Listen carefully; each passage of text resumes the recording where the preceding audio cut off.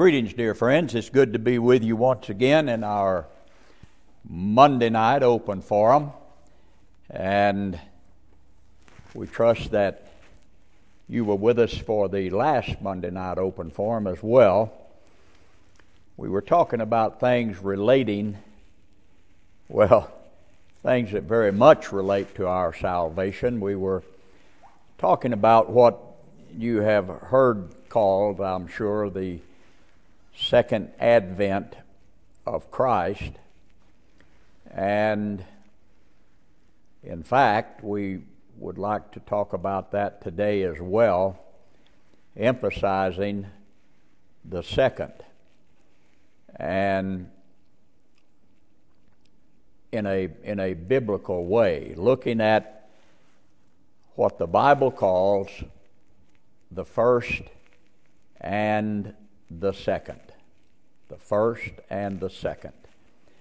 There are words that relate to the first as the old in the Scripture, and that relate to the second as the new in the Scripture. There's also two terms used throughout the Scripture, and particularly in the New Testament, where all of this begins to come together in the person of Christ. And those two terms are flesh and spirit.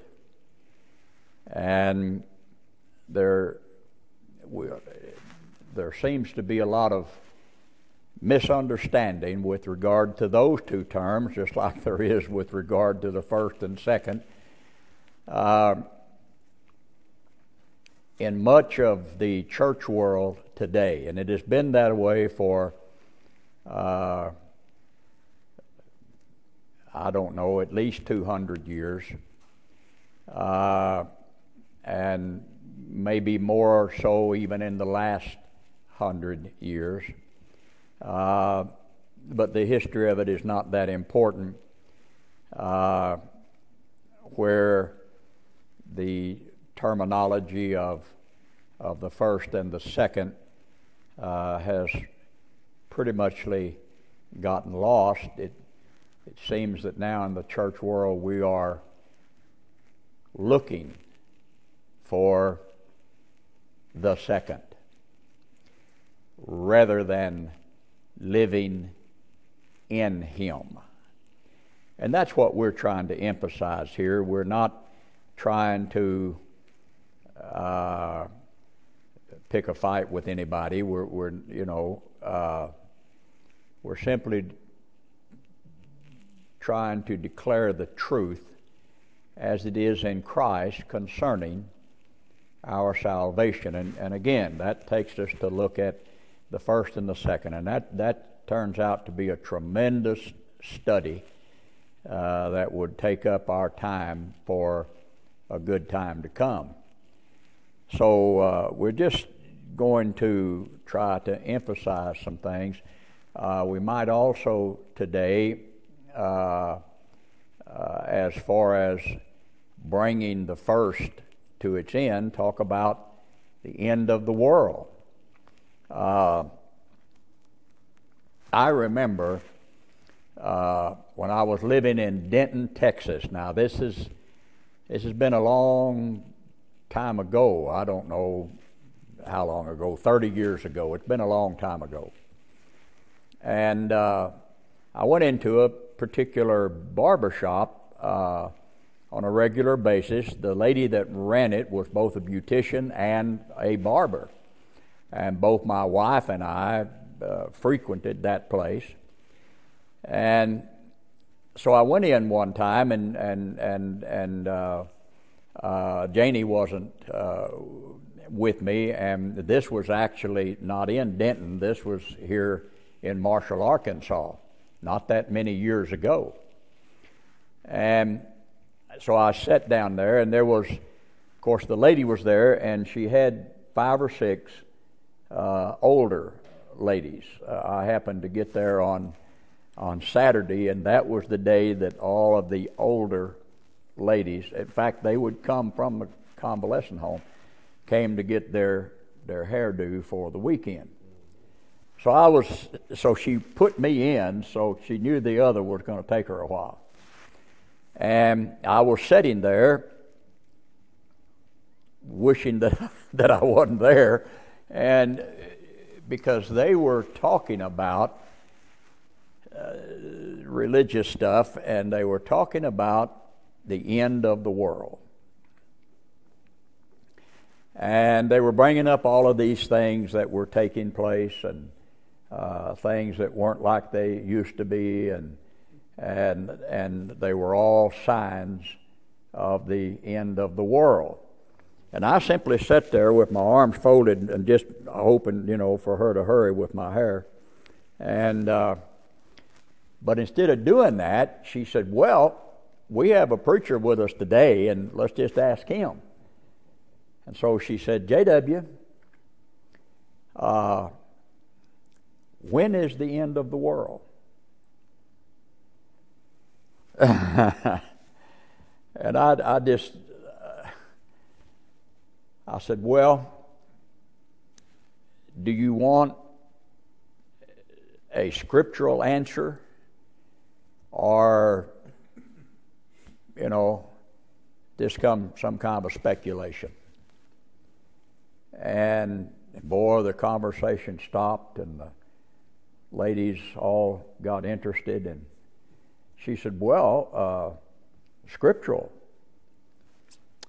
And I said, "Okay, scripturally, the world as spoken of in the Bible, now, scripturally, the world ended about 2,000 years ago." And I mean, you could hear rollers popping. I mean, no one there wasn't a question. There was nothing. The lady that was cutting my hair didn't have any idea what to say. So she just went on and cut my hair. Those ladies never opened their mouth again as long as I was sitting there. And I was kind of disappointed. I was kind of disappointed because I thought, well, that ought to bring about something, some question. Nothing. I mean, it was dead dog silent. And so she finished my haircut, and I paid her, and I left. So I'll never forget that. But in reality, hon, that's exactly according to the Scripture. This world that we're looking to come to an end, and the world will come to its end, and Christ will come and take us to another world or bring us into another realm of some kind. That world has already come and gone. And we may, in the course of our conversation, we may look at that because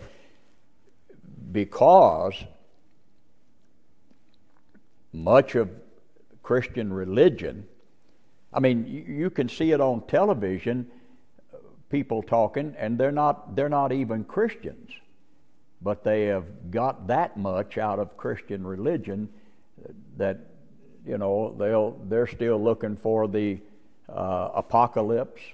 They're still looking for the end of the world, even though some of them that are saying that, and the movies that are made, don't even recognize Christ as being anything really, and yet they're looking for the end of the world, and they blame it on the Bible, and the teachings of the Bible and all of that. But even where that is among Christians, they associate the end of the world with the coming of Christ. And in one of these sessions, Raven and I were talking, in one of these sessions we may just look at that term coming. It will really surprise you to see what the Scripture actually is talking about, where it is using the word coming in relation to Christ himself. That'll take probably a whole session to really look at those scripture. But I'll tell you this, it's not related to the end of the world, because when we say that, when most people say end of the world, then they're talking about this planet, mankind and this planet. What I was talking about was the cross, where everything of the first, which we may talk a little about, came to its end with the cross. Everything. The end of the world came. The scriptures speak of that. And it is true there that the translation of the word, or the word world there, is translated from the Greek word age, the end of the age, which has nothing to do with the planet at all, as far as the planet being destroyed somehow. It is talking about, it doesn't even have to do with all humanity being wiped out. It has to do with the first coming to its end, and the second coming forth in reality. Because, the Scripture speaks of our salvation. And I just want to read a few paragraphs to get us started. That's usually the way we do, and then we'll look at Scripture. Because to look at this thing, you have to start back, and we're not going to spend that much time today doing it, but I thought it might, because we'll look at maybe the terms first and second as they relate to you and I, as they relate to Christ, as they relate to our salvation. Having to do with a pattern set forth in the Scripture. A pattern.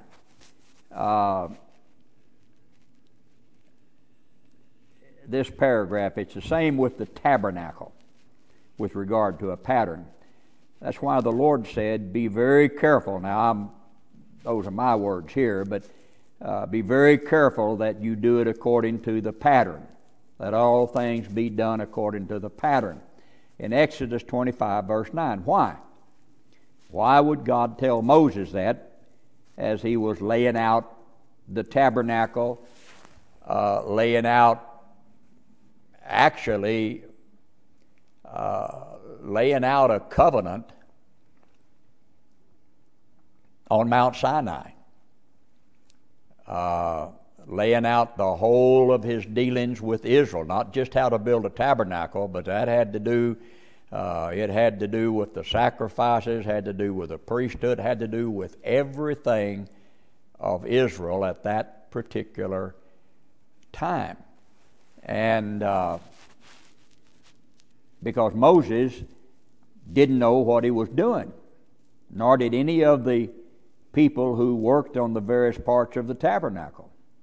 They didn't have the slightest idea of what they were doing. God simply gave them the ability to do it. There, however, was a mystery hidden in what they did that was to be revealed in Christ. So what they did had great significance. It had great purpose. But the purpose was not found in the things they did. What they did had great significance because it all pointed to Christ. It would find its purpose and significance in Him. It also made necessary His coming, His appearing. It made necessary His coming because in that all of those things testified of Him, nothing other than Him, nothing less than Him, would give them purpose or significance. What were they a testimony of? The priesthood. All of it, except the person of our salvation. And it goes on here. This is a good place to tell you that our salvation is bound up and in a person. Our salvation, in fact, is a person. Now, Hunt, I'm reading this because when we start talking about a coming of Christ, to me it is essential that we understand something of what we're talking about, because in the first order of things, which that tabernacle was part of it, everything testifying, every sacrifice, every piece of furniture, all of it, had to be fulfilled in a person. And if we're going to say that that person has not yet come, then we wipe out most everything that is given of God concerning Him in His testimony, which is the whole of the Scripture that was then the Old Testament. The Old Testament. Our very life is bound up with a person. And we've been brought through salvation into a person. The Old Covenant speaks of Him. The New Covenant is Him. It does not speak of Him also, although that's the way most or many ministries today preach it. Many say that the Old Covenant speaks of Him, but the New Covenant speaks of Him better or speaks of Him clearer. But it doesn't. The New Covenant is not another testament of His coming. The New Covenant is, in fact, in He Himself. The New Covenant is Christ. It's not another list of things about Him, another list of types and shadows, promises and prophecies. That's not what the second is. The second is He Himself, and the all things of the second, all things, are found in Him, as related directly to Him. In the old, the first order of things, under the Old Covenant, there was a natural city called Jerusalem. But in the second, we have a spiritual city called New Jerusalem. Where is it? It's in Him. If it's part of the testimony, it has got to be part of the fulfillment. If it's not part of the fulfillment, then you need to go back and check it out in the testimony. Now, the testimony is either fulfilled in Him or it isn't. But since the testimony given of God in the Scripture, of which Jesus speaks, they are they which testify of me. So the testimony is either fulfilled in Him or it's not. But since the testimony is a testimony of a person, why shouldn't that testimony be fulfilled in the person himself? Since every part of this testimony was a testimony of Him, not something, the whole testimony of the Scripture comes to be fulfilled in Him. The problem with Christians today, in many cases, is that we just really don't comprehend the fullness of Him. We're not seeking for the reality of all things in Him. We're not having Him as the reality of all things in us, and therefore our comprehension of salvation is either based on things or a few things, or it's just a very small comprehension of Him to begin with. All I'm showing you here is that the very order of Scripture, first and second, the very order of the covenant, first and second, necessitates His appearing. Now, one more paragraph. So when we speak of the first and second biblically, it must be related to either all of those things under the old covenant or the fulfillment of the new covenant. It has to be related to either the old order or the new order. And if we can just get a hold of that, it will solve for you and for me the first and second coming, first and second appearing, first and second everything. You see, we want to come over here in the second and have another first and second coming, I'm talking about. We want to come over in what is actually the second that was prophesied of, promised in types and shadows and all of that, in the first, I'm just going to say the first order of things set forth in the Scripture as a testament. That includes all the feast of the Lord. It includes everything that is there. And we want to come over into the second and create another first and another second. And that's not biblically correct.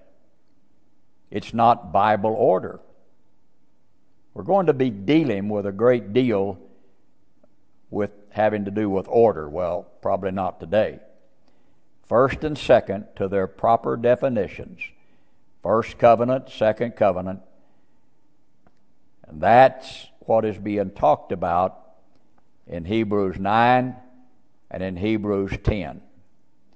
Wherefore, when he cometh into the world, Hebrews 10, verse 5 through 10, wherefore, when he cometh into the world, he saith, Sacrifice and offerings thou wouldest not, but a body thou hast prepared me. And of course, that's the body of his death, his flesh body. In burnt offerings and sacrifices for sin, thou hast had no pleasure. Then said I, Lo, I come. In the volume of the book it is written of me to do thy will, O God. Above, when he said sacrifice and offerings and burnt offerings and offerings for sin, thou wouldest not.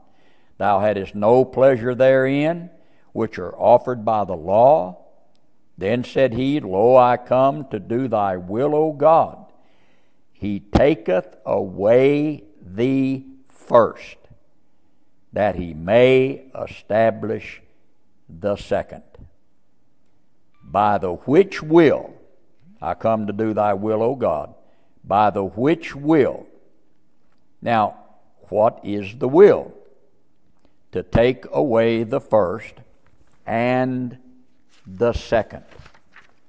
By the which will, by taking away the first and establishing the second, we are sanctified through the offering of the body of Jesus Christ once for all. He deals with the first and the second by the cross.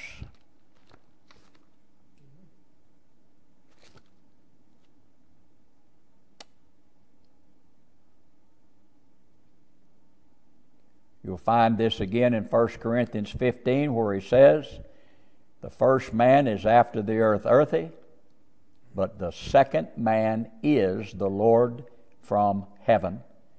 As we have borne the image of the earth, earthy, so must we bear the image of the heavenly. In that text,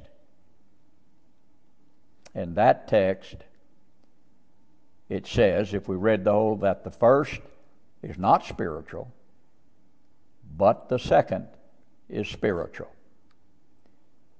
Now, even here in the first order of things, under the old covenant, you understand that the whole first order given of God by covenant, a covenant that can only be fulfilled in Christ, that is, made new. How does he make that covenant new?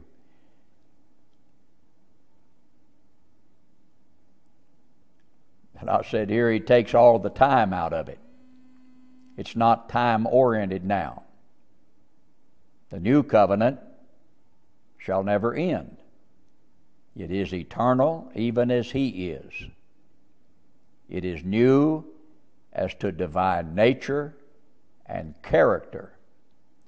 It is new because it is not based upon types and shadows or people or places or things. It is new as to its substance, which is nothing other than Christ himself.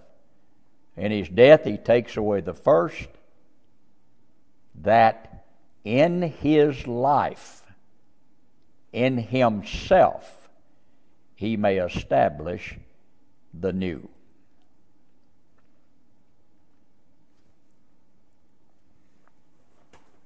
Yeah, I was thinking the verse, and is basically where you were just a second ago with him in Hebrews talking about pattern.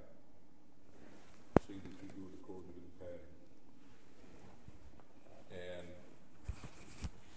Paul's, making that distinction, or the writer of Hebrews, making that distinction here between the first and the second, and Moses and Christ. But verse 6 says, "But now he, Christ, hath obtained a more excellent ministry, by how much also he is the mediator of a better covenant, which is established upon better promises. For if the first had been faultless, Yes, good. then should no place have been sought for the second." And that was the whole point. I often, with this verse, I've gone to the potter's house in Ezekiel. Yeah. And you see that in that picture. I mean, the prophet goes down to the potter's house and sees him working his work on the wheel. And the first, he makes a vessel. And the wording of it is beautiful if you go look at it. That he goes and he sees, and here's the point, that it's just like Hebrews starts. God, who in sundry times did these things in multiple ways in different times.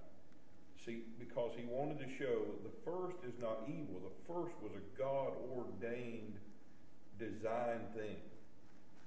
Even in, I think we miss that a lot of times in Hebrews chapter 11, because I'm focusing on Hebrews because the first and the second is just replete throughout Hebrews. All the way through. Hebrews 11 says this: "By faith we know that the worlds were created by the word of God, and so that the things that are seen were created by that which is unseen." Meaning that the unseen things are more substantial in their nature than the seen things.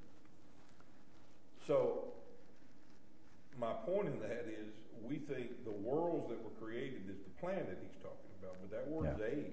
Yes, it is. The age of testimony was created by faith. So the whole thing was originated in and premised upon something unseen, something eternal. But he brought into the realm of sight and sound a testimony, a shadow, which is basically cast by a person or an object. And he cast that shadow in the earth to testify of the body that cast it. and the person that cast it. So with that whole thought, you go to this first vessel, which is that shadow, which Yeah. is that testimony. And it said it was flawed in the hands of the potter. And I looked at it with the testimony being it was flawed for a purpose. It was like an intentional flaw that he put in the person. Yeah, exactly. And this is the whole fault that he found throughout that whole testimony.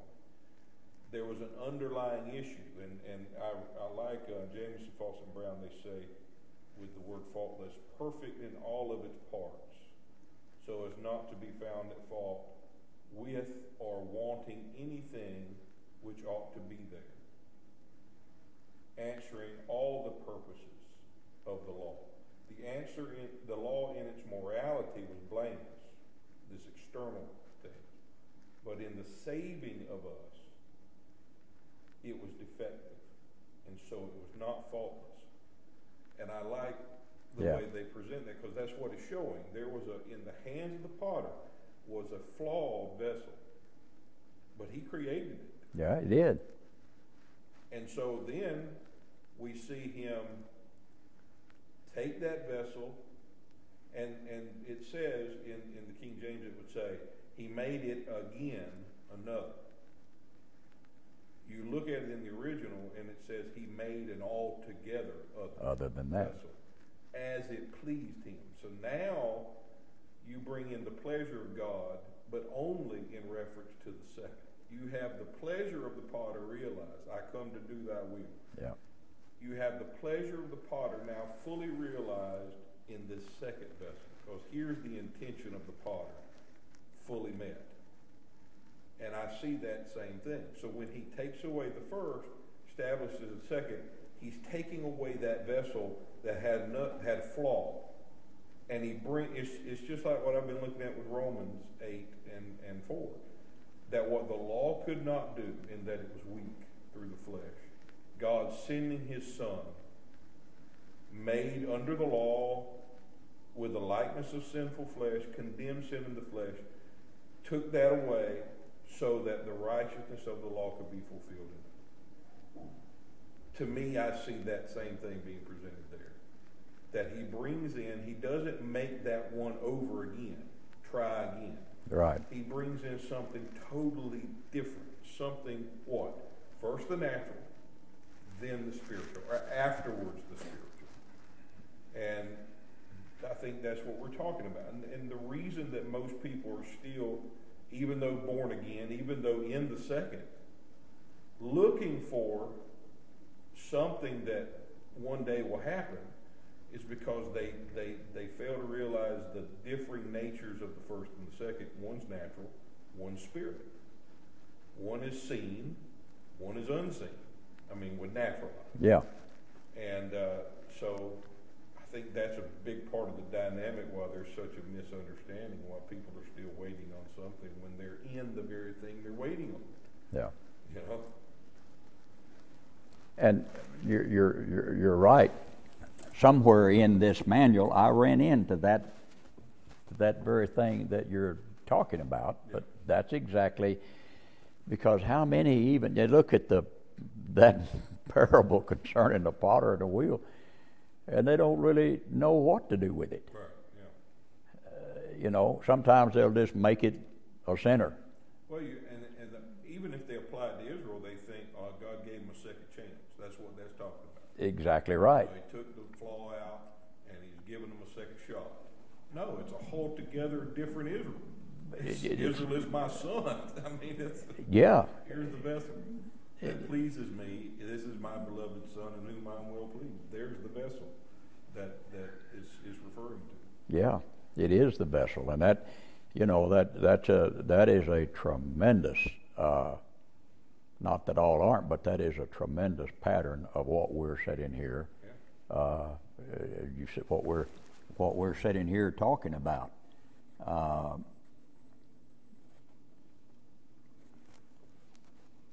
One of the things that we could look at as well then in Ephesians, and we've looked at this, but what I was thinking about this yesterday, and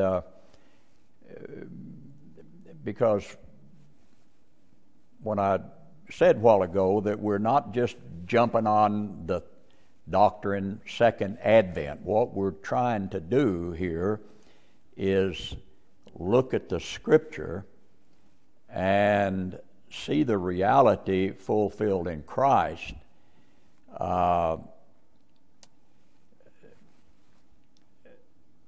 There is no second advent.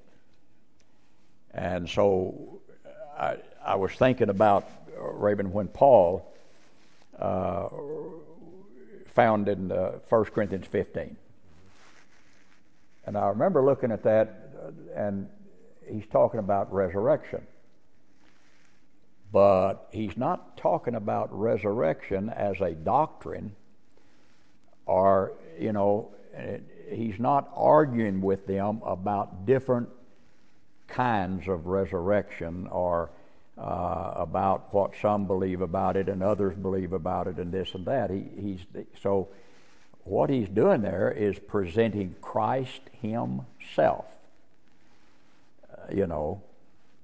as the resurrection of the dead. And in doing that, he's showing that everything in the Scripture, and this is when he talks then again another place in the book of Acts, where he's talking to King Agrippa, and he's saying, "O King, I'm not preaching anything that their Scriptures does not declare." Moses, yeah, I'm not presenting something new here. And he wasn't there, and he never did. He was presenting the promise of resurrection in the person of Christ himself. And it seems too simple for a lot of folks, seemingly, in that Jesus told to a little insignificant handmaiden there at her own house after her brother died with Mary and Martha, and he said, "I am the resurrection and the life." And that's what he's presenting in 1 Corinthians 15, is the transition, that the resurrection, not being an event, but a person. Exactly. The man, the second man, has brought in from the first to the second. That's what the resurrection accomplished. Exactly. That's Hebrews 10. Take away the first, establish the second. The word establish means to make, to stand erect. Yeah. Who do we think that is? Yeah. It's like he's just working on it with a hammer and chisel. No, he is that second in its full establishment, the one God raised. Yeah, I was going to say the word erect is resurrection. And that's and that's true. And so it's the same thing here about the taking away. So we say that everything in the testimony is fulfilled in the person. And I know that when people hear that, because it's easy to do that people will agree with that, but they think what we're saying, and they think that what Christ is saying is that he will do all those things. Yeah. All those things are something that he will do. When in actuality and truly set forth in the Scripture, he sums up all of those things in himself. In himself. So that's what I'm just going to read here, and we'll go on with it. But let's look at what we have read in Ephesians 1:9 through 10. Having made known unto us the mystery of his will, His will, His will, in which He hath purposed in Himself, which was a mystery. Of course, it is a mystery no longer, but it was a mystery. Here is the will, that in the administration of the fullness of times, here the second will be seen as the administration of the fullness of time or times. But when the fullness of the time was come, God sent forth His Son, born of a woman, made under the law. Which one of these relates to time? The first order, the first that we're talking about, first and second. All we're doing right now is just showing in the Scripture these two terms, first and second. And none of them refer, is referring to the second, none of that is referring to what Jesus will do, but to who He is. Who He is. He came as the end of the first, and He came as the substance and person of the second. I think we hurt ourselves too.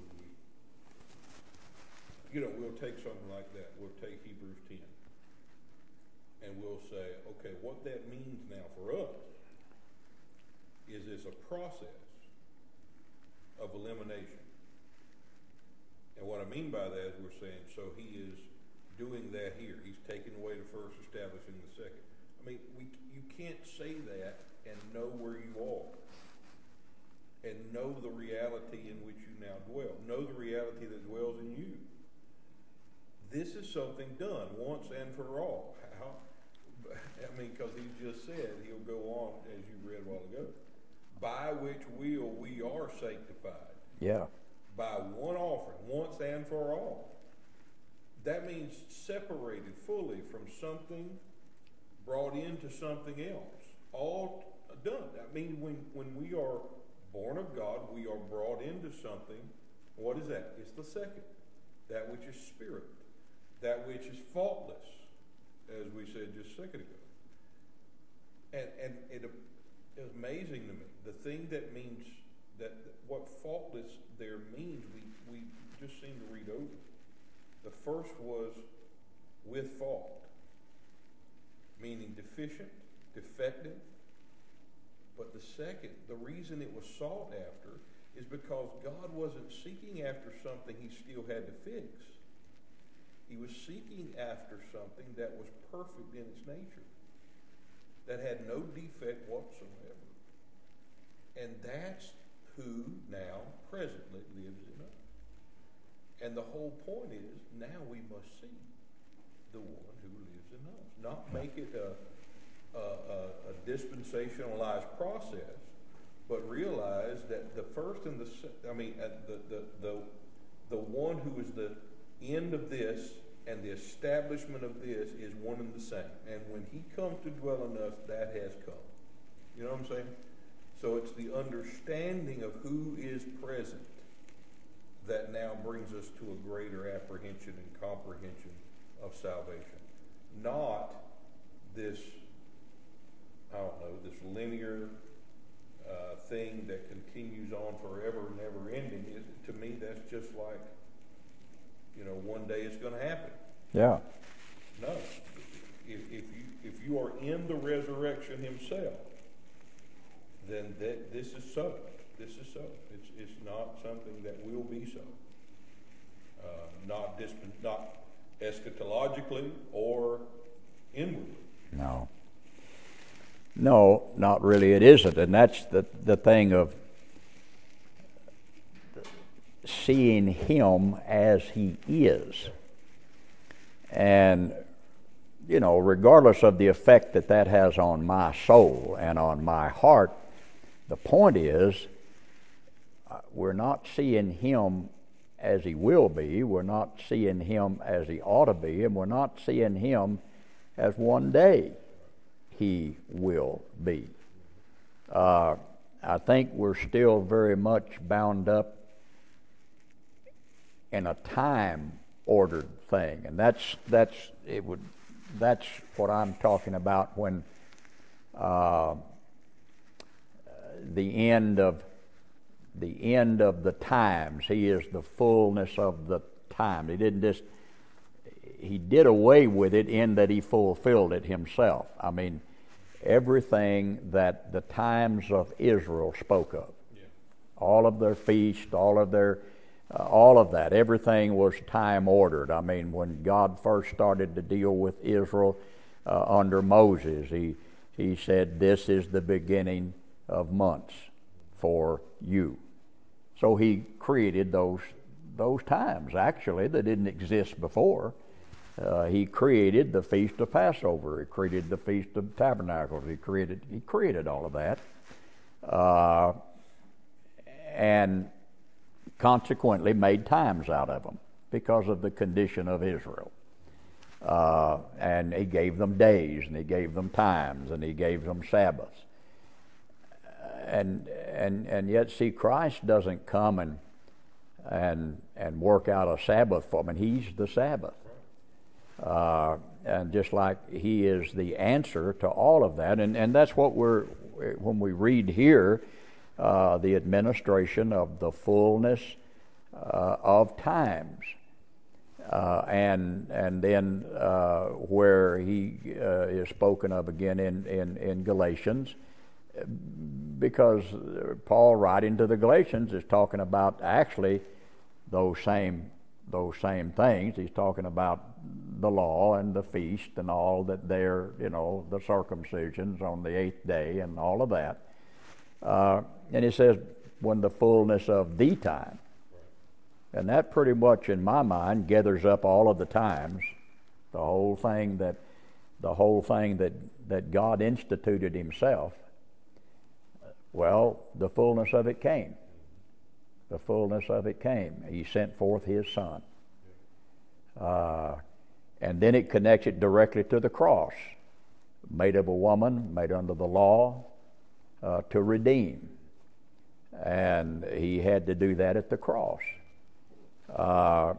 So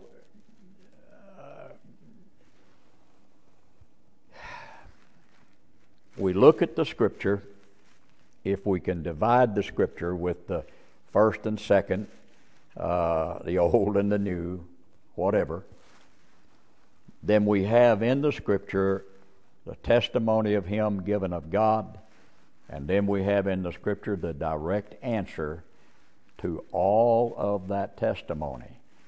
And we could go ahead and gather up into that testimony. I mean, things like the city, and on and on and on, all that was part of it, because the answer to it is not another testimony of one, but one who sums up in himself, one who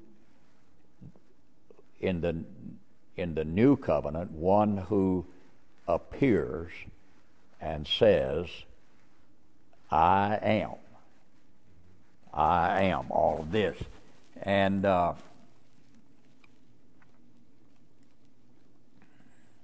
here in the Scripture that we read, the dispensation of the fullness of times, here the second is the dispensation or the administration of the fullness of time. But when the fullness of time was come, God sent forth his Son, and I've quoted that already. The first order is time related. Where do you find the type of days? In the second? No. You find it in the first. You find the order of 6 days. You find the order of the seventh day. You in the seventh day Sabbath. Where do you find that? In the first. because it's time related. And I guess this is talked about here because it seems like with the church world today, everything is still time related. And that's something of what you were saying a while ago. It's still time related. One day, looking for the day of the Lord. And looking for it everywhere except in the Lord. You were looking for it in time-related things. So we're still looking to the time that God will do this and God will do that, and our whole, so much of, maybe not the whole, but so much of the Christian religion is based upon that same time-related thing. It's almost like Jesus never came. And so, well, no, he did, but that was his first coming. Honey, that was his only coming. Yeah. That same Jesus now lives in you. But that is, if we want to call a second advent, then look at it on the day of Pentecost, but I can't even call that a second advent. That's Jesus doing what he said he would do. I'll come again. I'll come anew. I'll come in newness. That's when the second came to dwell in us. And as far as time, as far as this earth is concerned, and as far as things that are seen and can be seen and touched and all of that is concerned, there's not another coming.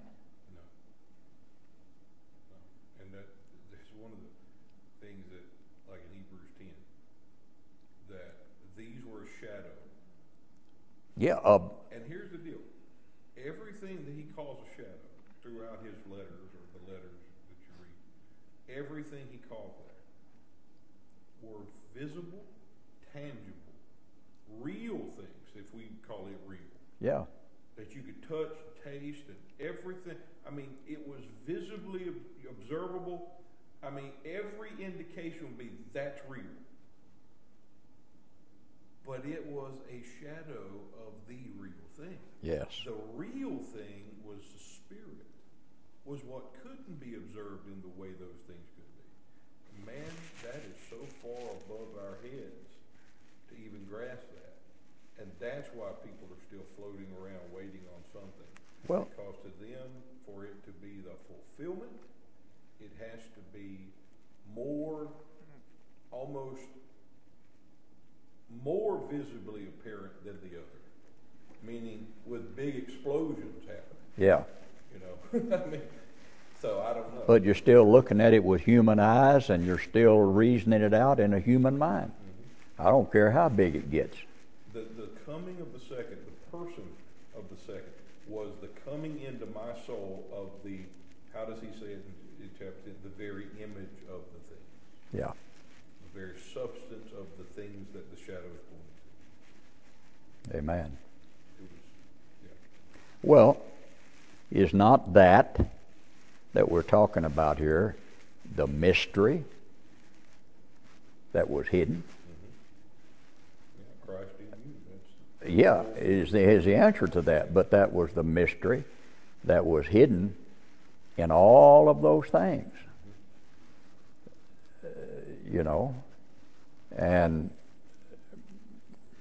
And then when he stood on earth in their midst, mystery was still hidden. Yeah. Because they couldn't see it with flesh and blood. Although there he was. Well,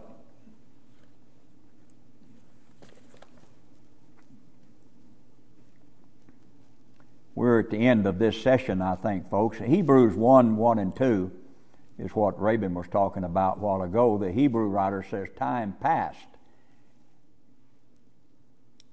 hath in time past spoken, but now, at the end of those days, spoken in Son. And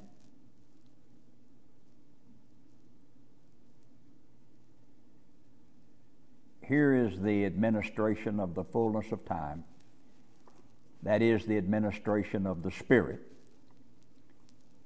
Here time has come to its fullness. It can't go any farther. It is no more so far as being significant is concerned. It is filled up.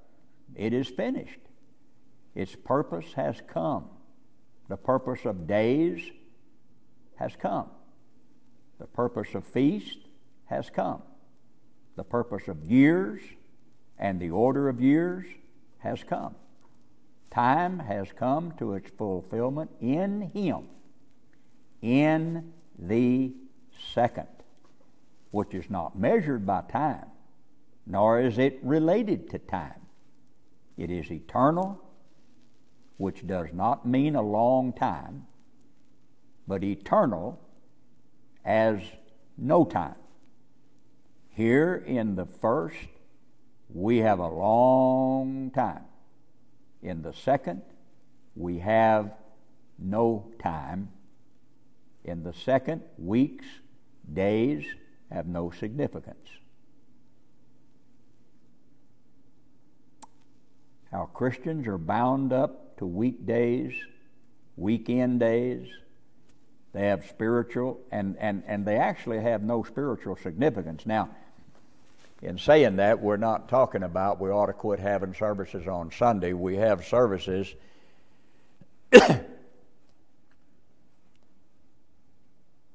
because we don't have to work. You can do it any day you want. You can do it any day you want to do it. But to make those days of spiritual significance, and you know, I say it carefully because we don't know who all hears this. It goes around the world. So we're not saying you ought not to gather together on Sunday, but I'm saying you ought not to fail to gather together anytime. And all of that, it's that we have, what we have done, we have made days and times spiritually significant, like unto the first. And in the second, days and times are not spiritually significant because they're fulfilled in the second. They're fulfilled in Him, in Him. Let no man judge you with respect to holy days and meats and drinks. I mean, it's the same thing. Yeah.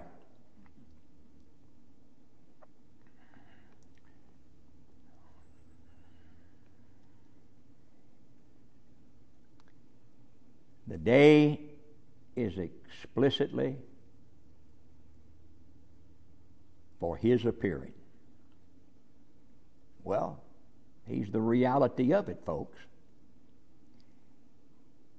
Where do you think the day that He is, where do you think that day is? It is found only in Him. Life and light. So we walk in the light as He is in the light. And as He is eternal life, He is eternal light as well. So we're not looking for another day any more than we're looking for another salvation. For Christ is the person. And as Raven has said several times, He is the indwelling person of our salvation. And we're out of time, but right now we would probably take another session and look at the word come or coming in the light of that day, in the light of Christ. What is the coming of the Lord all about? What do we mean? in the Scriptures? What is it talking about in the usage of this word come? Because it's throughout the Scriptures, and most everyone that sees it looks at it in a future tense. I mean, can't see the Lord because the Lord hasn't come yet. But He has, and He lives in you.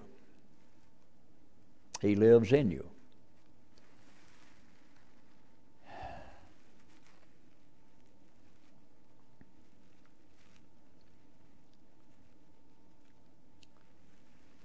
Well, we'll stop here. We will stop here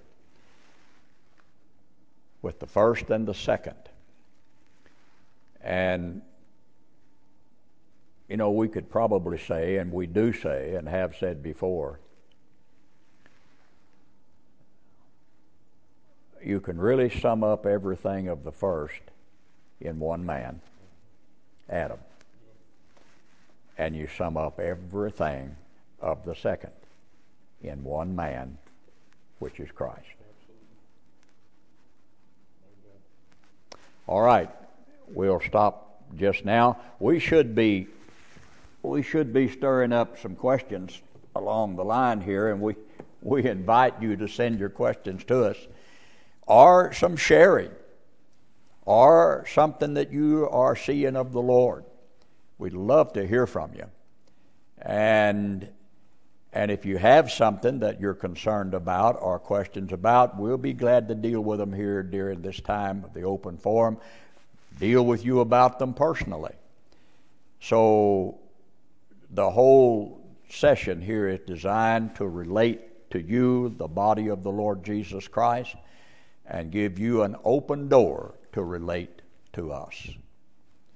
The Lord bless. It's been good to be with you during this time. Look forward to seeing you again. Amen.